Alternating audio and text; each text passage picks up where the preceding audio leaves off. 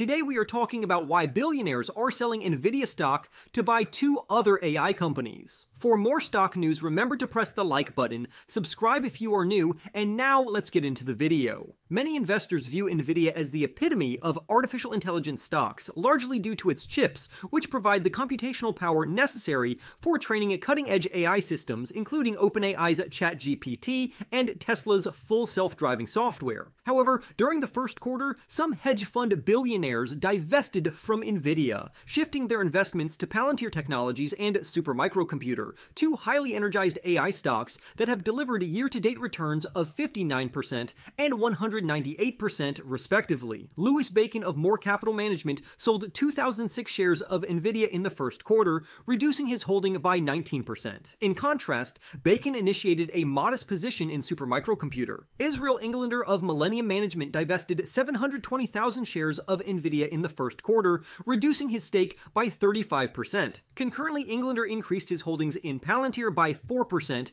and in Supermicro by 235%. Philippe Lafont of Quatu Management offloaded 2.9 million shares of Nvidia in the first quarter, cutting his stake by 68%. Simultaneously, Lafont augmented his position in Palantir by 40%. Notably, trades made by Israel Englander are significant as Millennium Management has consistently outperformed the S&P 500 over the past 3 years. It stands as the second best performing hedge fund of all time, measured by net gains since inception. Investors should take note of the key attributes of Palantir and Supermicro. Palantir is a specialist in data analytics. Its software enables government and commercial clients to integrate data, develop artificial intelligence and machine learning models, and create applications that leverage these datasets and models for enhanced decision-making. Recently, Palantir introduced its artificial intelligence platform, which adds support for large language models and generative AI to its existing software. Industry analysts have lauded Palantir for its technological expertise. Forrester Research recognized Palantir Foundry as the top AI and machine learning platform in a report from July 2022. Furthermore, Dresner Advisory Services named Palantir a leader in the AI, machine learning, and data science market in a report from August. Nevertheless, skepticism exists among other analysts. Rishi Jaluria of RBC Capital concluded, based on discussions with industry observers and company employees, that Palantir lacks significant differentiation in generative AI. Palantir's financial results for the first quarter were fairly strong, surpassing estimates on the revenue side and meeting expectations on the earnings side. The customer count rose 42% to 554, and average spending per existing customer increased by 11%. Consequently, revenue grew 21% to $634 million, marking the third consecutive quarter of sequential acceleration, and non-GAAP earnings rose 60% to $0.08 per diluted share. Chief Financial Officer Dave Glazer noted that the commercial segment benefited from unprecedented demand driven by momentum from the artificial intelligence platform. However, the stock declined 7% after the first quarter report as management projected full-year revenue growth of 20%, suggesting a slight slowdown in the coming quarters.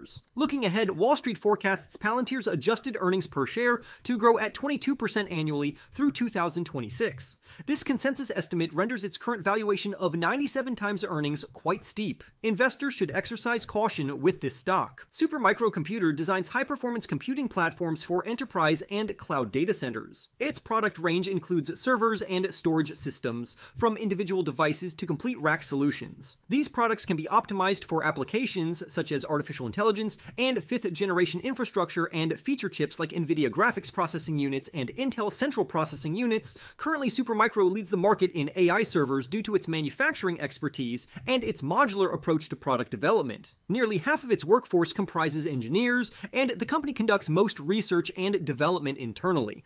Our engineering proficiency, combined with our internal manufacturing capability, facilitates rapid prototyping and product rollout. On the other hand, Supermicro's modular product design accelerates time to market and provides clients with the flexibility to design custom solutions. The company can swiftly assemble a wide array of solutions by leveraging common building blocks across product lines. Supermicro expects to be first to market in deploying full-rack clusters featuring Nvidia Blackwell graphics processing units. This is advantageous as businesses are keen to acquire AI hardware, turning to the server manufacturer that delivers computing products to the market at the quickest pace. Consequently, Supermicro's AI server market share is projected to reach 23% by the end of 2024, up from 10% at the start of the year. This consensus estimate makes its current valuation of 47 times earnings appear quite reasonable. Indeed, it yields a price-to-earnings growth ratio of approximately 1. For context, using the same methodology, Palantir currently has a price-to-earnings growth ratio of 4.4. In the end, Nvidia has seen a shift in investment from hedge fund Billionaires to Palantir Technologies